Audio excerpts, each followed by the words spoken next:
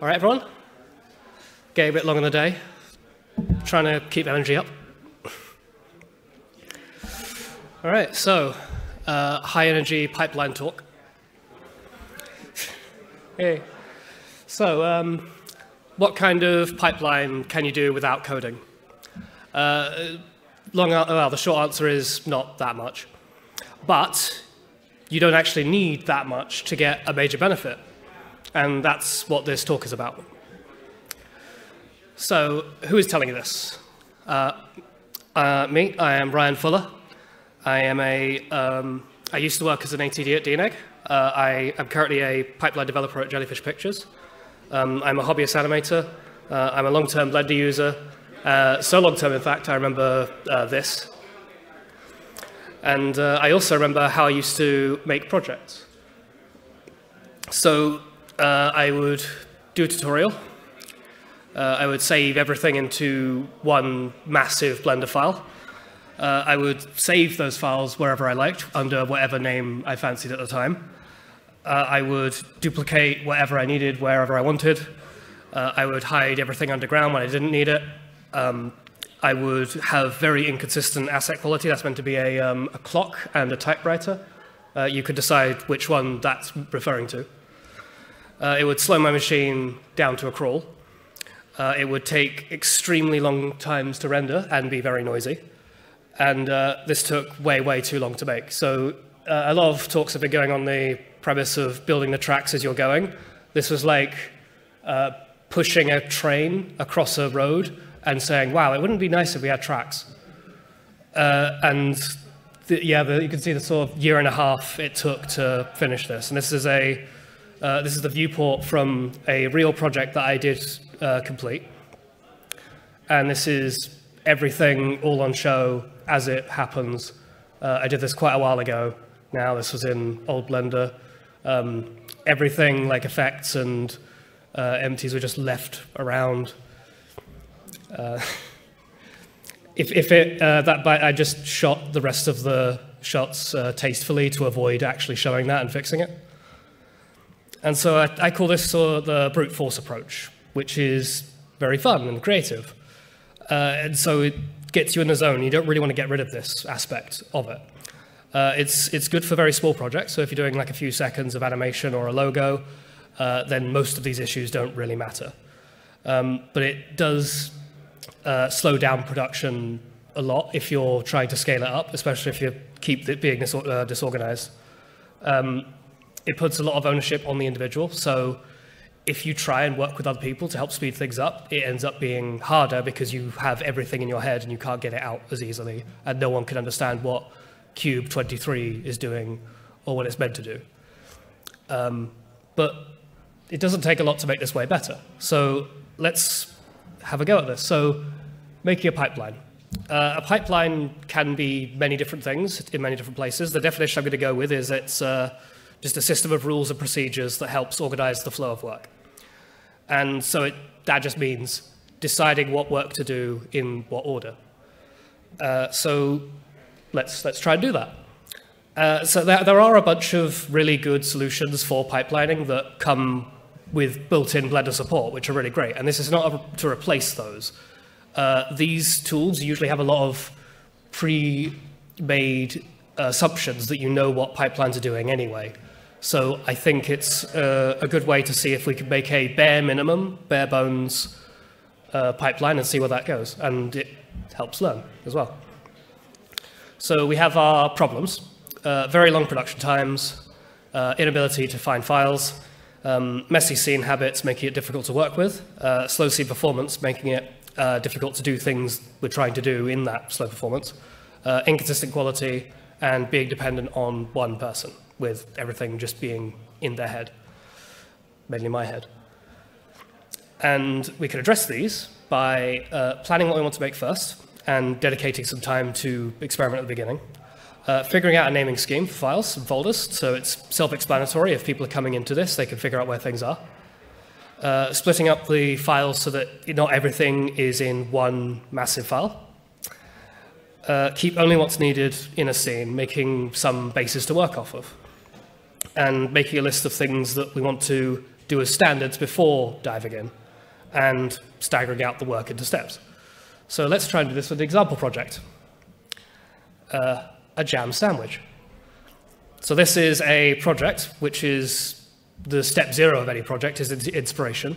This is a example project of a guy getting hungry, going to make a sandwich, eating it. The sandwich has jam in it. And so this is going to help decide what pipeline we're going to make and how we make it. And so the very first thing, besides references, of course, is the storyboard. So we want to plan what we want to make before we do it. So a good way to do that would be a storyboard. And this is not just a fancy make an elaborate whole film before you make the whole film again. This is an extremely just bare bones, get the idea out. It's a way of communicating your idea to yourself and others. So it's not meant to be pretty. That's a real storyboard for Knives Out, and that's someone who made Star Wars in ASCII art. So a generic pipeline gives generic improvements. So we don't know what we need unless we know what we're going to make first. And with storyboards, you'll be able to work out stuff later on. So this is me taking 6 minutes to try out a storyboard. I knew roughly what I was going to make beforehand, but this is just me solidifying it. It gives you a way of figuring out angles, composition, all that arty stuff, but more pipelining related in a second. And yeah, that's it. And then now, once we have the storyboard, we can make an animatic. And again, this can all just be done in Blender. This is just those same storyboard images in time. So it gives you a way of figuring out the timing of things artistically as well, quite relevant. But pipeline-oriented, it gives us a few details. So we can figure out some details from the animatic. So we know roughly how long it's going to be. And we can get an idea of how complex it is. So characters, assets, props, use of jam. And we can also figure out if there's anything unusual to focus on. So if we have a big crowd in the background at something that needs to all weave past a fluid sim, we know that's going to be tricky. So we can figure out and prepare for that. So to actually make use of the animatic, we can start splitting it up. So we know how to chunk out the work. But it could be that you want to just put it all into one file, but this will help move that around. So if we take our animatic and export it as an MP4, render it, open it into another Blender scene, this is just the editing tracks, and we can just start splitting it up. So it might seem sensible to just evenly split it up into 10-second chunks, but we can also take advantage of some pre-established terminology. So in standard VFX productions, they'll use some ways of defining what parts are of a show. So in case no one here has heard of these before, I'll quickly go over them. So in general, if you have a show, which could just refer to a movie, a TV show, a short film, all of them could just be called shows, they can be split up into episodes. So you could say an episode is a change in story. Or if you're not doing episodes, you could just have a whole movie, and then that'll just be the whole show. So it's like splitting up a street into different houses. And then within each episode or show, you could say every time the background or setting changes, that's a change in location or a change in shot, a change in set. And this could be like an altercation in the story as well. It could be different arcs, it could be different acts, whatever you want to do. And this could be like splitting a house into different floors. And then within each of those sequences, we could say that every time a change in the camera happens, it's a change in the cut, which could be considered a shot. And this is just the smallest part you can break a film or show into, and that's a good measurement we could use. And the goal of the storyboard is to get to the point where you can make a list of shots to distribute the work into. So it would be it'd be a bit easy to just go shot 1, shot 2, shot 3, that's all the shots, until you get to shot 3081. But we can also name these shots with some naming schemes. So this is, well, if we're boiling down pipelines, pipelines are just naming schemes. And if this is the one thing you take away from this talk that's brand new to you, then let it be this. So naming schemes, first thing to do, we're going to pick the name of our show and shorten it to be 3 or 4 characters long, because you're going to be writing it a lot. It'll take over your life. So having it short as possible helps enormously. So stuff like Macbeth will become MCB. Midsummer's Night's Dream, you could just abbreviate it as well, just MND. And with jam, easy, jam. And now we can look at the number of sequences. So we have our animatic. We can roughly go along there and see how many sequences we have, every change in set or story. And this, you can count these up. So for this animation, I counted roughly 3 sequences. There's getting hungry, standing up to make the sandwich, and then eating it. And this is 1 digit. So that's, we can express all of the different sequences in 1 digit.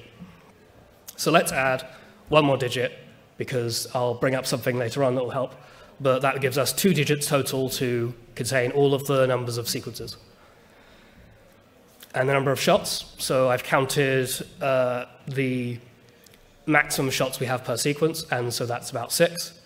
So that means still 1 digit, but with shots, we might be editing stuff around as we go along. So we might want to insert things, we might want to make more of them, we want to have extra digits for safety. So we want to add the 1 from before for a reason I'll explain in a second, and another 1 just for safety. So that gives us 3 digits to work with. And now we have 3 tokens, is what they would be called. We can now insert them into a naming scheme. And this is a way of saying these values go wherever we want in the name. So this can express the whole shot name. So if we have those 3 tokens, we could say show name, sequence number, shot number. And this will define the smallest part of our show, which is the shot. And you can also take away the last 3 digits, and that'll be a sequence name. And that's it. And then to actually use this, we can make use of a coding convention, which is to always count in tens. So if you're counting in tens, that means you have numbers in between that you can insert into. So if we start counting in tens, that means that the first sequence is sequence 10, and the first shot is shot 10. So that would be the whole first shot name. And the second would be sequence 10, shot 20. And then the new sequence would be sequence 20, shot 10. And so if you ever need to add a shot in between these two, you could just use a 5. So count up in 5s, and that'll be inserts itself automatically. So you can have that be on an edit, or if you're just making a new one, then everyone knows where it goes. And then same thing with sequence names. So if you have just the first 2 tokens, that's the sequence name, and you can make a new sequence, put in a 5. And that's the whole magic system. Everything else will just peg itself onto these names. So if we name stuff like this, then we could say every single thing we have is responsible for that part of the show. Yeah. And so this gives you a major benefit over stuff like just naming it shot 1, shot 2, the shot where the man gets shot. So for instance, every operating system will sort name, if you sort it chronologically or alphabetically, you'll get chronological order automatically. So this will mean that anywhere you are, you can see what sequence you're in and see it in order, so you know roughly where it is on the show. And you can also, if you're working at a tool, you can navigate them easily. So if you have, we'll get to file naming in a second, but the file name itself will be able to express everything it is, and when you're going through all of those files, they'll all be the same length, they'll all be the same level of detail, and you can tell roughly where they are in the project when you're going to them. And yeah, the code up front is just always a nice indicator. So the downside of shots is that now we have to be careful about continuity. So if an object disappears and reappears between shots, then that's a bit of an issue. But we can figure a way out of that with something else later. So back to the animatic. We can now use the editor to cut up wherever there's a continuous camera angle change, and we can figure out where there's different sequences as well. So if you use a marker, or you could use strip groups, grouping works in the graph editor as well. It's a bit different, but it helps. And we can now get our full list of shots.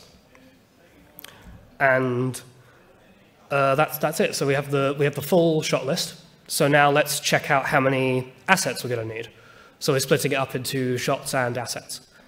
So I just wrote down, based on what I saw in these shots, all of the different assets that I thought we'd need.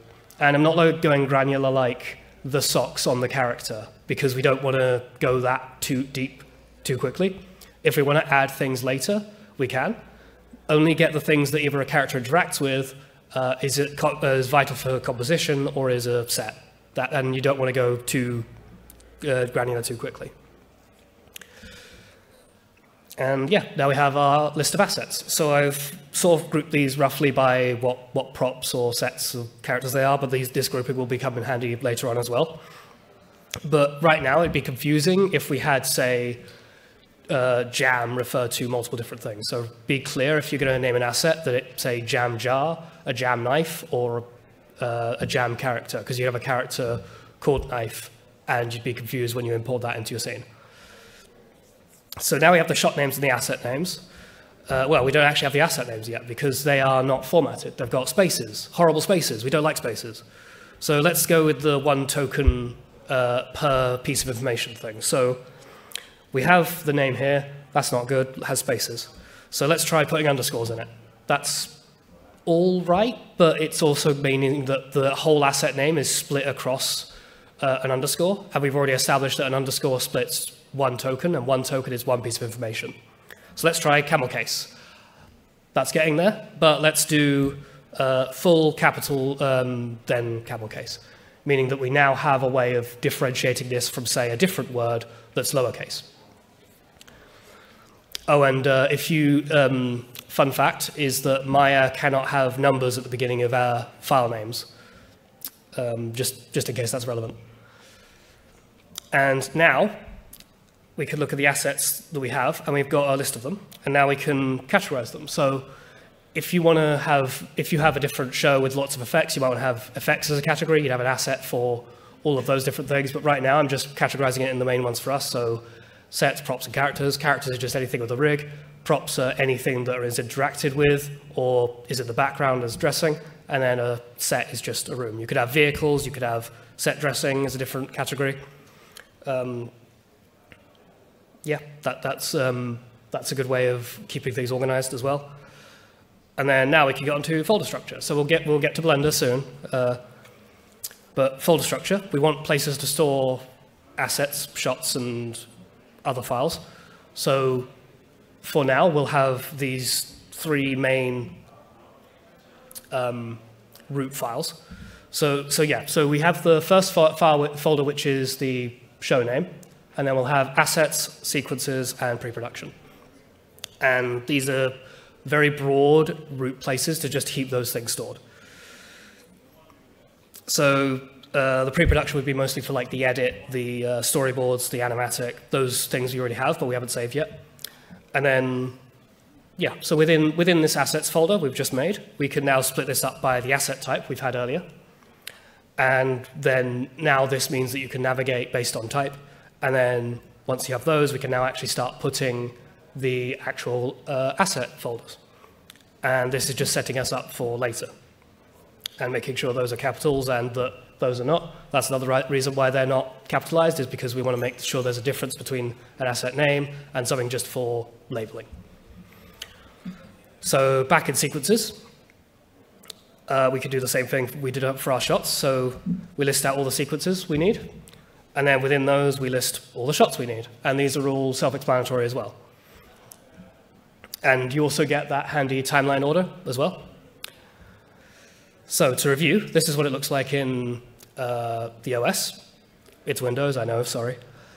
And while we're at it, we can also make a file just at the root, just to keep some settings in. So these are things that would apply to the whole show. Yeah, so like those sort of things, which can contain stuff, for instance, locking your version. So if you don't currently lock your version, then there's a high chance you'll get feature creep, or you'll try go, oh, there's something new in the new version, let's try and use that. Try to avoid that if you're going into a project for a long time. In this case, I'm using 3.5.1, so I've not installed the newest one. It's taking all my willpower not to. And then we can have like other things. So, oh yeah, this also means that you can take advantage of the long-term support version. So this is what those are for. You get bug fixes, but you don't get new flashy changes. You could also set your scale. So if you want to have a character match the world size, so Blender, 1 unit is 1 meter. In other tools, 1 unit is 1 millimeter, 1 centimeter.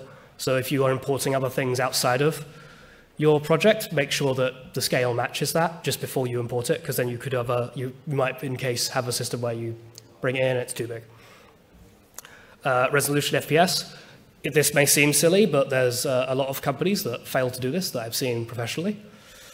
And then color space, Blender's got a really good, decent one. You can pick one for yourself as well, but this is the kind of place it would go. Stuff that would apply to the whole show, not to anything specific, but because those all can change.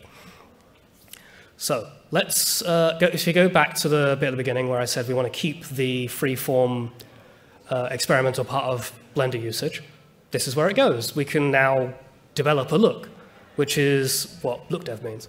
So we can finally open Blender and start figuring out the main parts of the show, namely the jam.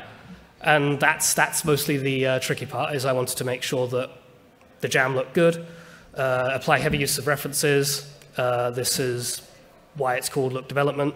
You decide stuff like the render engine, the render settings, the resolution, the general art style, and you could just have fun. You could do some tutorials. You can experiment, throw stuff away, keep it messy, no naming schemes, no nothing. This is the place to put it.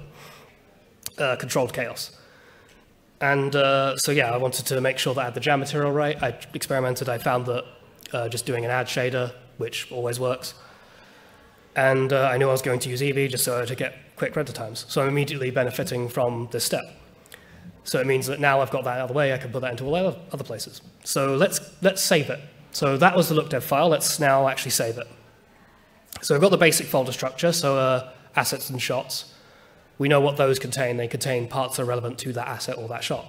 But within those folders, we want to put in more folders because we don't want to have a mix of many file types in one place. We want to have a single file relevant to a single folder.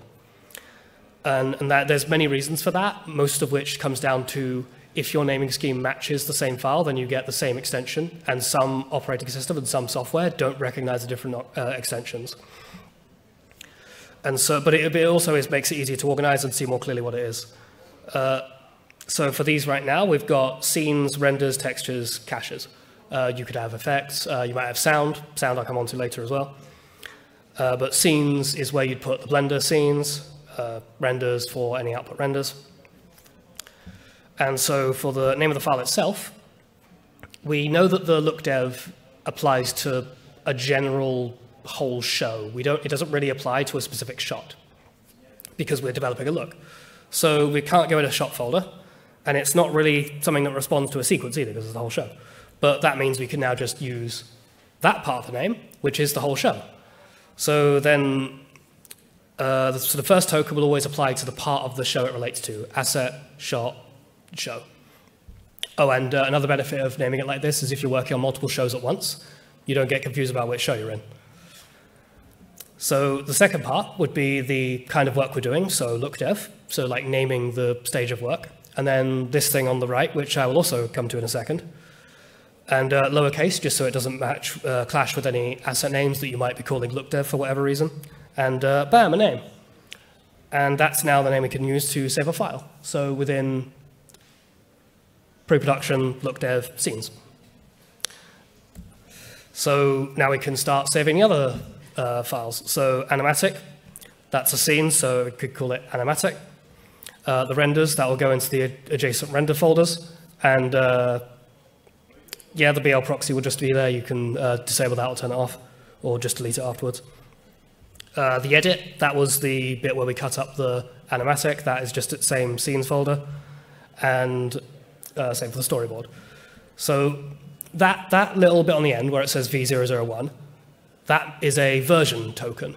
And that is for if you have second thoughts.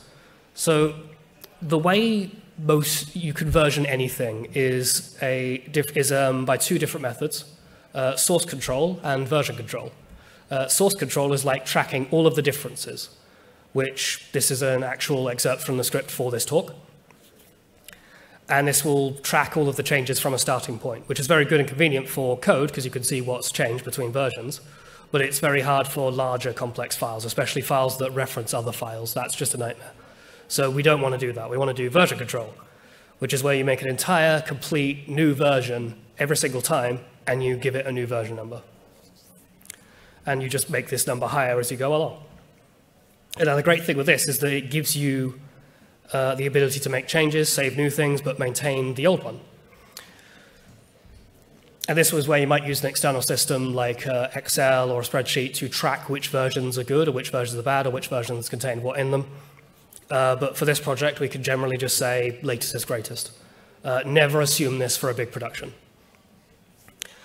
And the way you could use, or the way we work on a file is to save it, label it version 1, and then we can make any tiny adjustments we want while we're still saving. Like, you don't have to make every different tiny thing a new version. But the next day, you want to do a larger change, you want to do some slight modeling, you make a version 2. And then if you want to add materials or textures, make a version 3. And then if you want to start something entirely new, make a new version again. The more successful you are at maintaining a version history and a versioning system, the more successful you will be in working in parallel. Oh, and yeah, since while we're at it, turn off blend 1 files. This means you don't really need to worry about that. So, quick review. These are the things we've done. The time isn't proportional. The rest of the thing will be hopefully covered quite quickly. So let's dive into assets. So now we want to make assets. We could just do it one by one, but that's quite repetitive. So we can speed it up a little by making a base scene. So in a lot of places, this will be called a shot build or a hot build or something like that. And this is where you would start making a file that has everything you need to start working. So we could do stuff like open a Blender scene, give it some specific viewport lighting. So it means that all of your assets have the same lighting between them, and you know what they're going to look like in context. If they're all consistent with each other, then they should all be consistent with any lighting you change in the scene itself. You can make pre-made collections to organize stuff. You can have all the rendering settings set up, all of the settings you found in a look dev, and always enable all of these restriction toggles, because I never, ever not open a file and not want to set these. And yeah, save it. And you call it, you will give it a new folder. We'll call it a base, because that's sort of a new category of thing we want. And this can apply to all assets. It can apply to a type of asset. It can apply to wherever you want. We're based within the folder structure.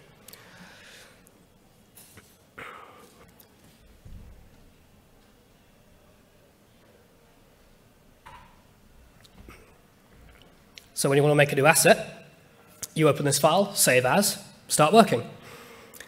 So when you want to start making assets, I suggest starting with a character, because this helps give a consistent scale, gives a look for a feel and style. If you go, it's also the most complex thing, so you want to get it out of the way quickly. So don't be afraid if it takes a few tries.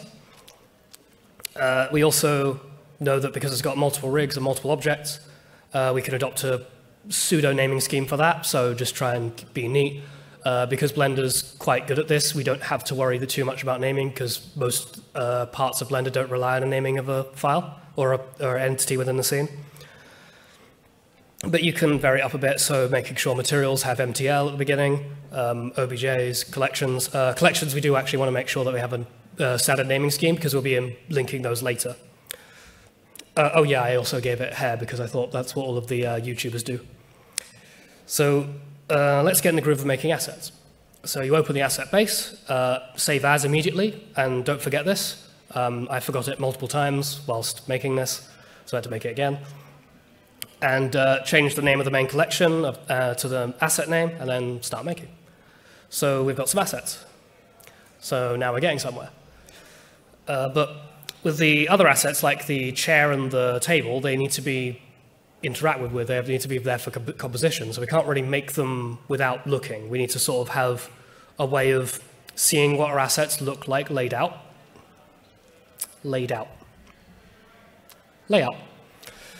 So now we have, even if we have the best storyboard and concept art in the world, some stuff will change in the translation. So let's say lay out our assets in a scene before going full animation mode to see what they look like. And this is where we open Blender again. We link in stuff that we've already made, like the jam, gym, and the plate, and do this by linking, not appending, so you get the library overrides, so you can actually interact with them.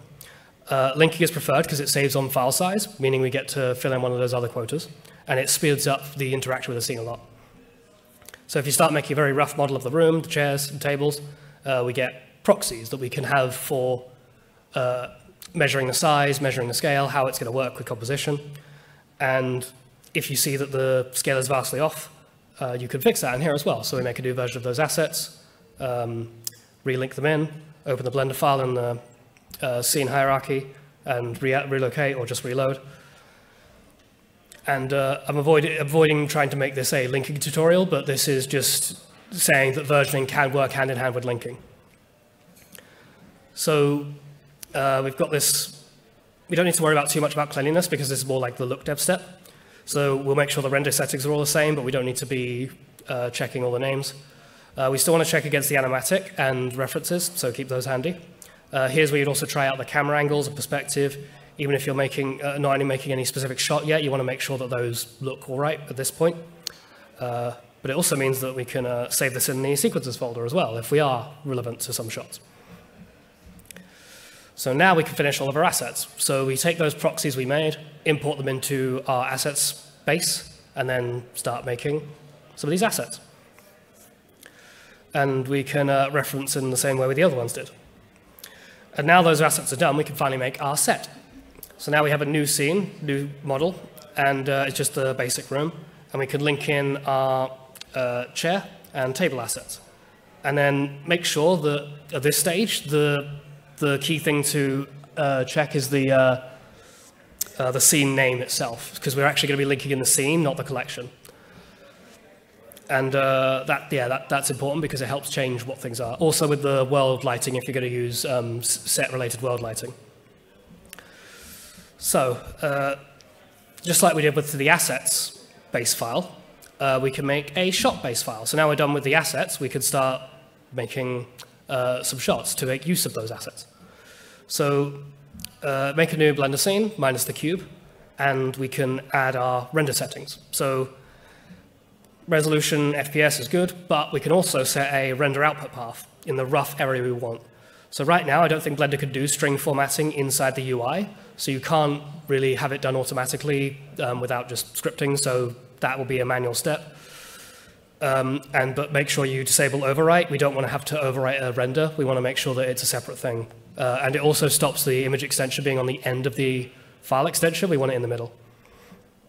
And there's an important part of this is it's rendering as an image sequence, because image sequences are the ideal form of rendering because they let you pause, pick up a render, download in batches, upload in batches, minuscule file compression when you're actually doing video export, and they let you re-render parts or maintaining the rest. But the only big downside is no audio. But I'll come to audio again in a sec.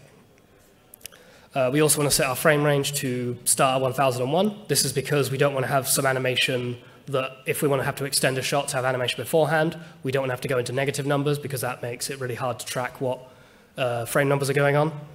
And if you have simulations, then you want to have those starting before the actual start of the frame range, so it doesn't just start playing. And we want to enable those restriction toggles again. We want to keep collections as well, neat and tidy, so we can have like simple camera rig, or we can put in stuff like cameras or lights, and we can make a camera rig as well. So if you want to have a very simple camera rig, this is just a few empties parented to each other with a camera on top, and this just helps make it easier to just get in and start animating once you actually open this file.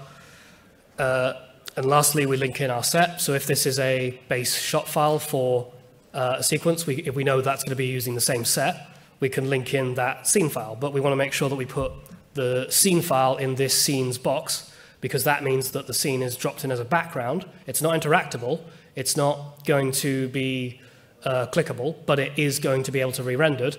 And provide all of the standard scene stuff that was in your set, which also saves on a lot of space and time. It also makes it faster, I think. And then you could add in any assets on top of that as well. And I know this feels like we've been preparing in like 10 different ways before we even start anything, but this is where it gets really speedy. So now we've got our full base scene just there and ready. And save this, start animating. So all we have to do is now open that base scene, save as, link all or any relevant assets still remaining, and then just start working. You can use the edit as a reference to roughly set the start and end frame. You could do test viewport renders by just altering the output frame, output path a little bit to make it so it has the like a token in it that says play blast or test render or something like that. And you can take advantages of shots being separate files now, so you can do stuff like parent a plate to a hand, so that the hand's not sliding around or the plate always goes with it, but you don't have to have that maintained between shots. You can have like IK move between different places. You can break the rig so that the camera looks nice in one particular angle and don't have to worry about cleaning it up afterwards. Or you can add 10,000 metaballs for an effect you wanted to do. And that doesn't make any other scene slower. So lighting, that can also be done in the shot as well, but you can also add lights to a set so it links in. You can have most of the lighting happen after animation or whilst you're doing animation. This is also fairly free form. And yeah, so we're doing a massive time skip now. This is where you have done all your animation, you've done all your lighting, and you're about to get to rendering. So now we could go through each shot and just hit render on them, and that will all automatically work fine.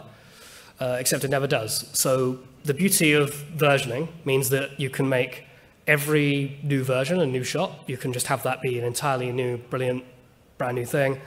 And if you wanted to try and do some automation or learn a little bit Python, then an automatic rendering script would be a very, very good start. So now that we've rendered everything, we can import the newly made image sequences into a Blender scene and start arranging the shots. And you can play with the timing, you can make new shots, you can move them around, versioning up, of course. And now we get to audio. So audio, I didn't use that many, I didn't lip sync for this animation, but lip syncing is something that you'd absolutely need to handle with. But that means that you can also treat audio as something that can be a shot-specific file or an asset-specific file. So if you have footsteps or Foley, that could be an asset that you drag and drop later and use multiple places. Or you can have a very pivotal voice line that's specific to one shot be something within the shot. And we also don't, so if we don't care about doing the, we don't want to have to worry about doing sound during animation. So if someone hits someone with a sword, we don't need to worry about a sword swipe. That is all handled in the editing. And so unless it's a music video, you might want to think about having music split up or working that into the shots as well. But that can also all be adjusted in the editing stage if you have a bit of play between start frame and end frame. So once you got all that timing down, that leaves us with the final edit. And yeah, and this also means that we avoid having to have MOV files that compress the audio once, and then when we do an edit export, we compress it again. So this is what I ended up with. This is the final animation. Play. Yep. So this is a week or two of work whilst I was at work. Just getting the pipeline ready to make this made it so much faster, and I was just able to get things going. I mean, it's not groundbreaking, incredible quality, but it works. There is audio, but I can't play that, and that's it. And so I've skimmed over a lot. I've completely bypassed like steps as a folder. I've completely ignored compositing. I didn't even try to address plates or scans because I wanted to just give an overview, a very short amount of time. Plus, this brings up a point I wanted to make, is that we need to keep it simple, stupid, which is a mnemonic used in programming a lot, which is just to only do the things you need to do and not anything else. If you make a system more complicated, it actually makes working in it harder and makes it slower. So if you don't foresee yourself needing to work with vendors or make slap comps or do any other stuff like that, then you don't need to. You can assume that that's not going to happen. But that being said, if you are at a studio and they do ask you to do something that you think is unneeded or slows things down, then please do it, because likely the pipeline know that it's bad and they're trying to work around an even bigger problem. And so here's all the times I ignored my own advice. I forgot that I needed to animate the desk. So I had to make another set which had a desk missing, so I could import the desk as an asset and link that separately. I forgot that bread has slices, so I needed to remake that asset, and I had to import that back in. I had to reversion it up because the parenting was gone and weird. I forgot my own naming convention. I couldn't remember if it was scenes or scene, and many more things that I'd probably forgotten. But the improvement you get over just attempting to do this is far outweighed by the little mistakes you make. And the final message of this is that the only thing better than perfect is standard. And that's it.